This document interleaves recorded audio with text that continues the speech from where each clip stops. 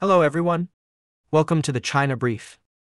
We bring you the latest global media coverage on China's current affairs, economy, and society, as well as exclusive analysis.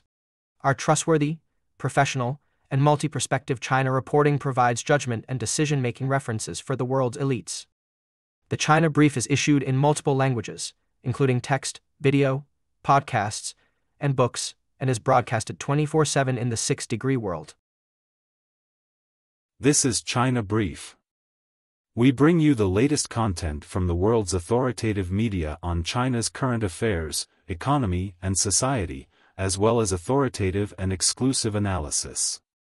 Please subscribe to our content if it is of value to you.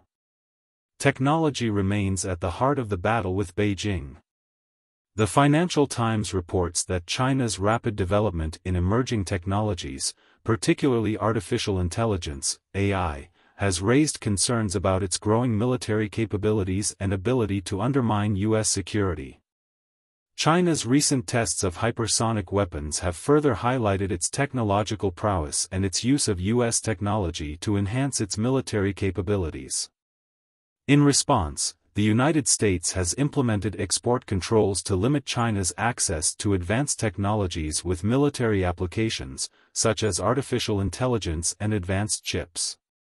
The goal is to make it as difficult as possible for China to acquire these technologies and to prevent it from utilizing U.S. and allied technologies.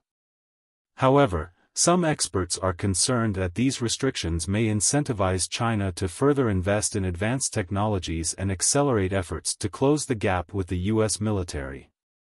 Nevertheless, the U.S. government has made it clear that it will continue to take targeted actions to protect its national security, even if that means decoupling from China to some extent. Here's the China briefing. Kissinger meets with Chinese defense minister amid sanctions standoff. The Hill reports that former U.S. Secretary of State Henry Kissinger visited Beijing to meet with Chinese Defense Minister Li Shangfu. The visit comes at a time of heightened tensions between the United States and China and discussions about potential sanctions. Li said U.S.-China relations are at their lowest point since the establishment of diplomatic relations, accusing the U.S. of not being halfway with China. Kissinger, who was instrumental in establishing diplomatic relations with China in the 1970s, warned of catastrophic consequences if the U.S. and China went to war and urged further cooperation. Here is the China briefing. Ukraine, update, the West really must prepare for a longer-than-expected conflict. Ukraine launched dozens of drones over Crimea the day after Russia accused Ukraine of attacking the Kerch Bridge, reports the Daily Telegraph.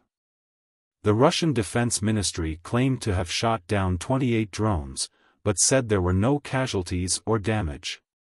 The counteroffensive continues, with Ukrainian forces making progress in the Malatok-Machka and Velika Novosilka areas of southern Donetsk.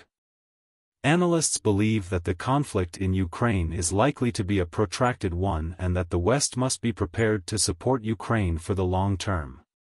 Here's the China briefing.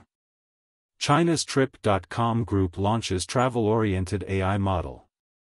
The South China Morning Post reports that Trip.com Group, China's largest online travel service provider, has launched a large-scale language model, LLM, called Wendao to provide customers with accurate voyage data and transaction recommendations. The LLM, which is still in beta, was trained on 20 billion high-quality travel-related datasets, and Trip.com has put in the physical labor to verify the AI-generated responses are accurate. The move is part of a broader effort by China to close the gap with the West in building similar services, following the launch of OpenAI's ChatGPT in November. Stay up to date on the latest China-related news, analysis and policy briefings from around the world with China Briefing. Our team aggregates, synthesizes and summarizes the most important information from a variety of sources, including the media, think tanks, government agencies and industry experts. Our mission is to provide you with easily accessible and valuable information that is tailored to your specific areas of interest. We understand the importance of staying abreast of the latest developments related to China and aim to make this information accessible to our readers.